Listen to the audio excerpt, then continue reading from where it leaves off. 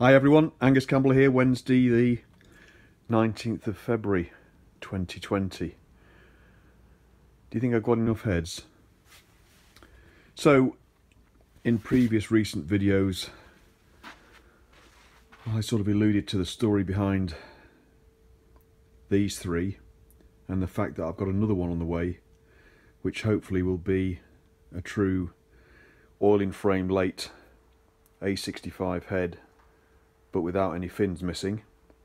That allegedly has arrived, but I haven't got it, so it's somewhere close by.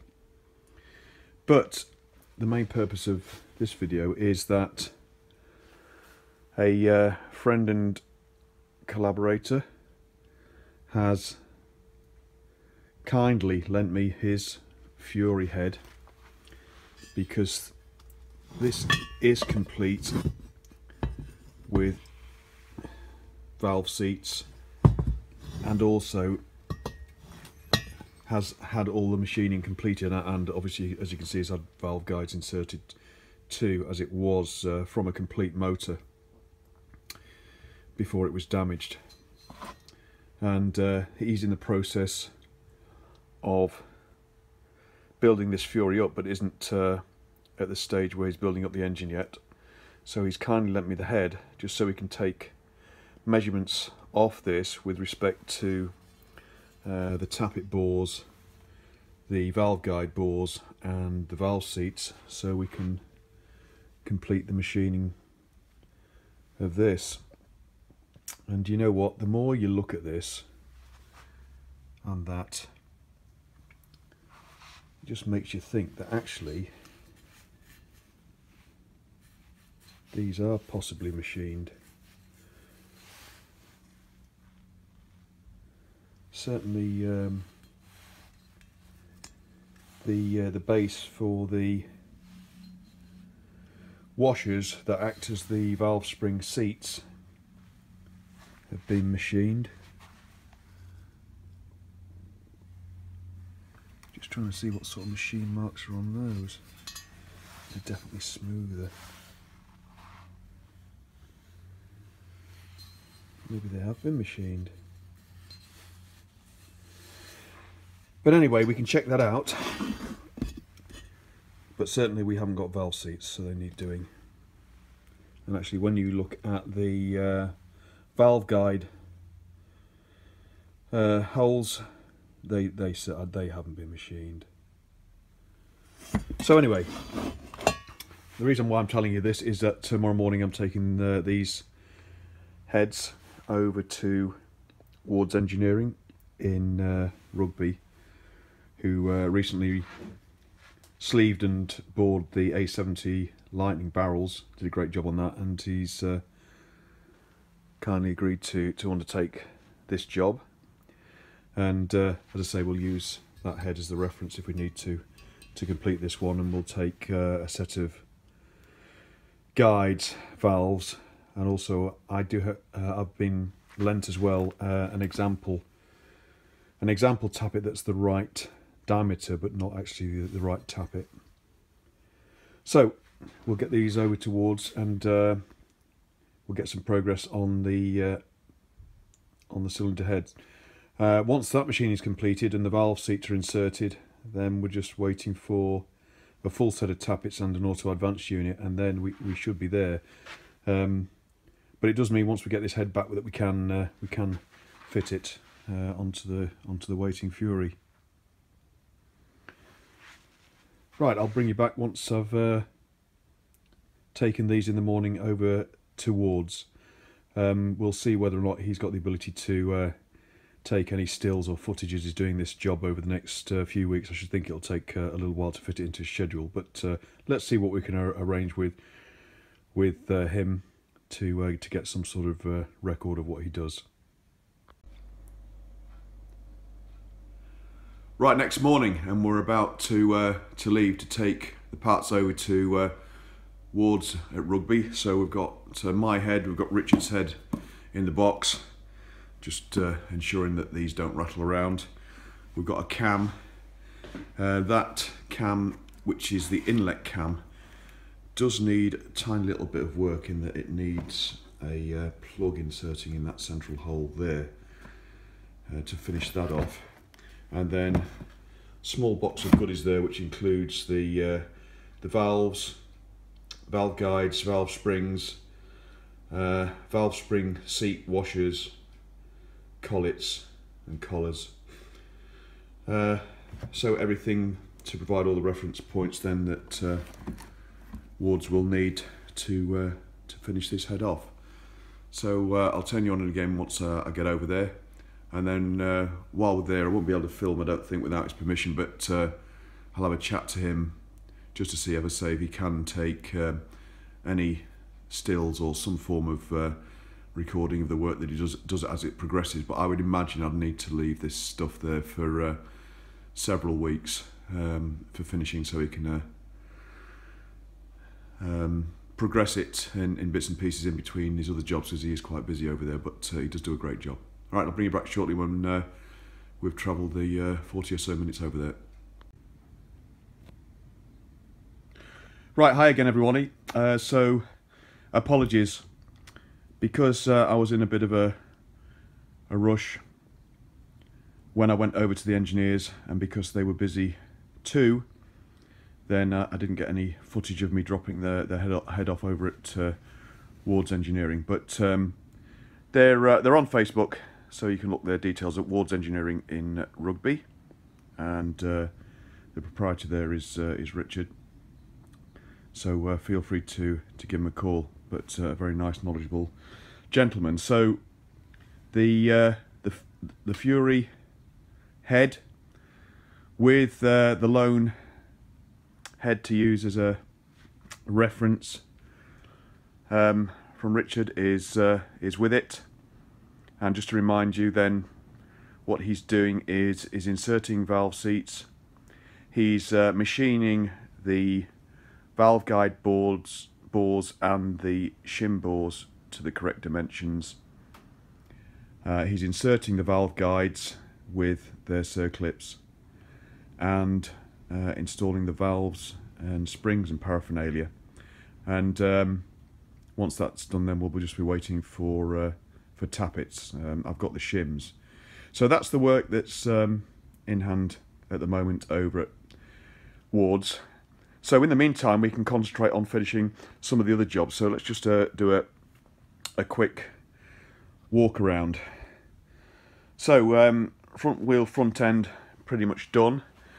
And that includes a lot of the electrics, because we've got an original front end harness that came with the headlight as one unit.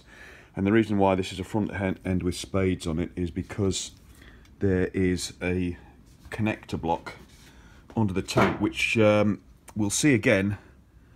Now then, it's up there. You can see there's two spade connector blocks, one on either side of the top frame tubes, and that's because these models had quickly detachable front ends for when you obviously wanted of an evening to go off and do some serious scrambling on it. Not.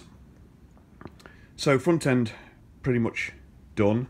Obviously we've got the head in hand, but coming around this side of the motor then, on this side we've got the clutch operation to complete, and we're just awaiting the correct clutch cable for that, and that's on its way. And anybody that's seen the last video on the A70 Lightning will understand the issue that we've had with that, and we've resolved that on the A70, so we could do the same thing on the 35. The cables are basically the same, hopefully. There are other bits and pieces. Obviously we can't do the carbs yet.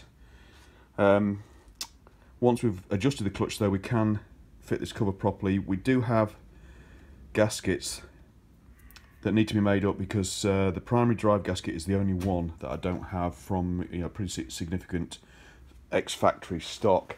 But what I have done is purchased some gasket material, what they call oil resistant jointing, and so I'll be making a couple of gaskets from that, and that'll be one of the videos in the near future. So that will then complete the primary case. Next job then is that the engine inner side of the primary case hasn't been drilled, that casting hasn't been drilled for the rear engine plate, but that's quite a simple job to do.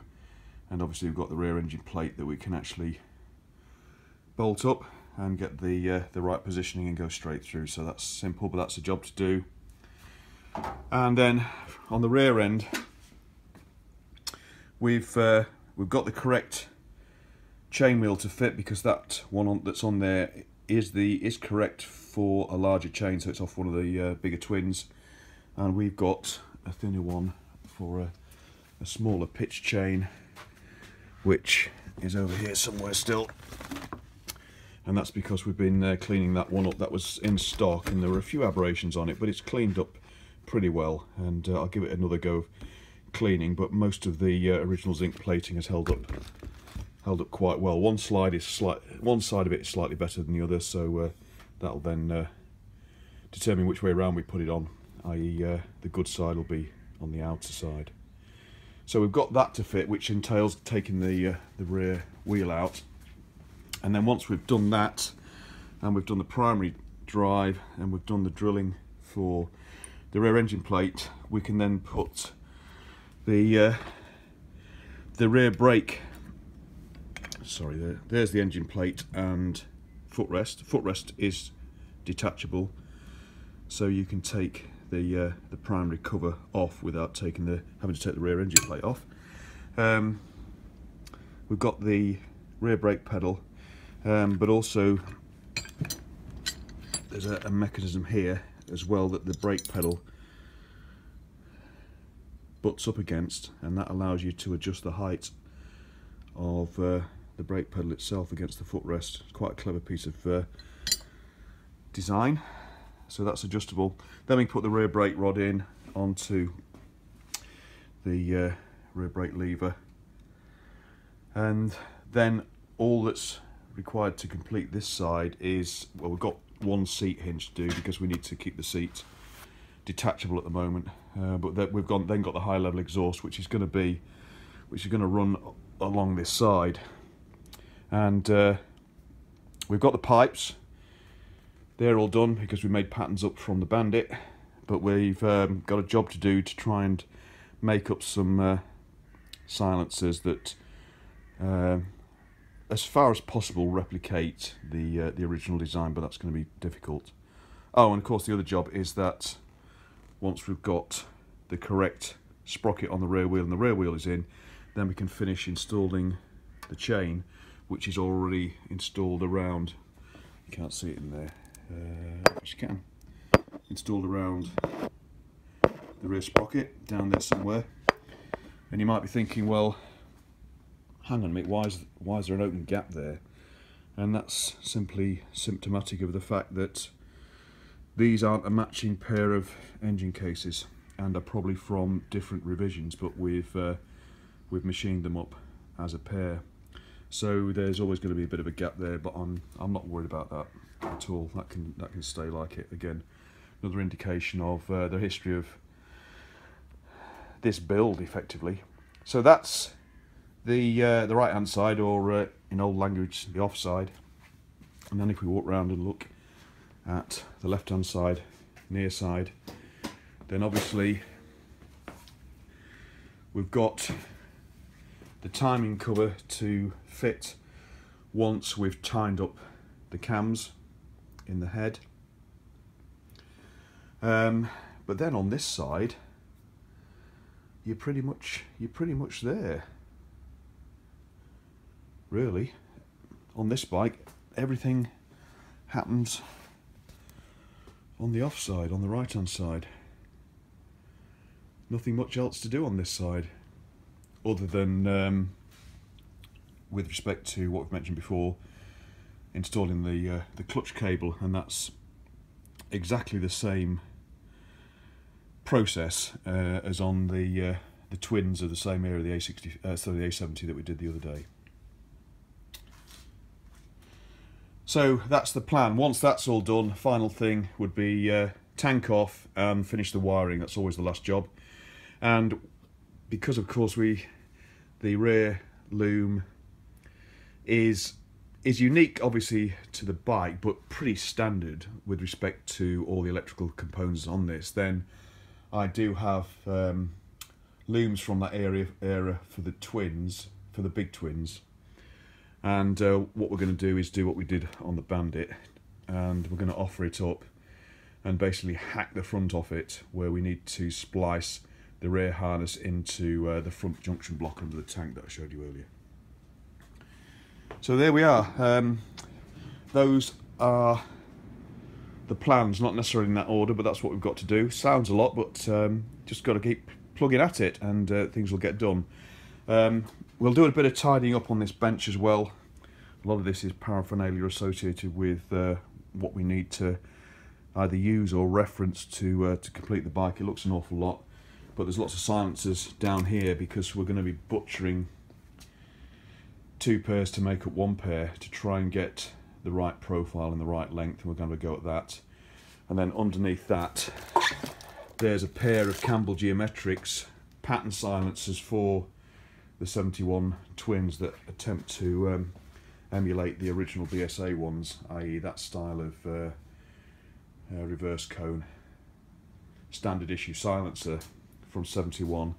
And I mean, Campbell Geometrics is obviously a blast from the past brand wise as well, but they're just not very stylish patterns. They don't really that faithfully replicate the end caps at all. They're very squared off, and also I think, as I've showed you before, I won't move them. Oh, there it is.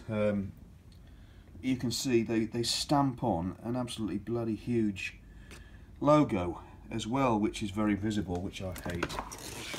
So we're not going to be using those, and I'll probably sell them and see if anybody else wants them cheap, even though it's got my name on them.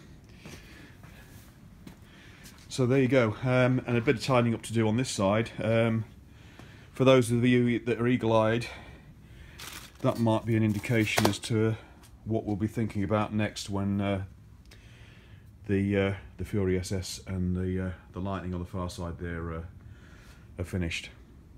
And then underneath that we've got an original Motorpla, BSA Motorpla seat cover for 72 twins, which has the geometric design that tapers to a point at the front. Well, it's not of relevance to the Fury, but let me just show you. So on the 72 style twins, they had this squared pattern on the seat, but this is wrong. This is squared linearly all the way to the front, and when in fact the original seats, these lines actually tapered in more to a point here and curved in. So I'm not going to replace that seat cover now. That's a brand new pattern seat, which actually fits well and actually looks the part, even though the surface pattern isn't quite right. But anyway, we've got one to put on at some point in the future if we're getting a bit anal about things. So there we go. I thought I'd just do a quick update there, just to complement the fact that we've got the head in, and those are the plans for the next couple of weeks, to try and tidy up as many of those jobs as we can on that. Okay, that's enough rambling on for me. Thanks very much for watching, everybody. Thanks for your interest and any comments and subscriptions, and I'll see you again soon and we'll crack on. Thanks a lot. Bye-bye.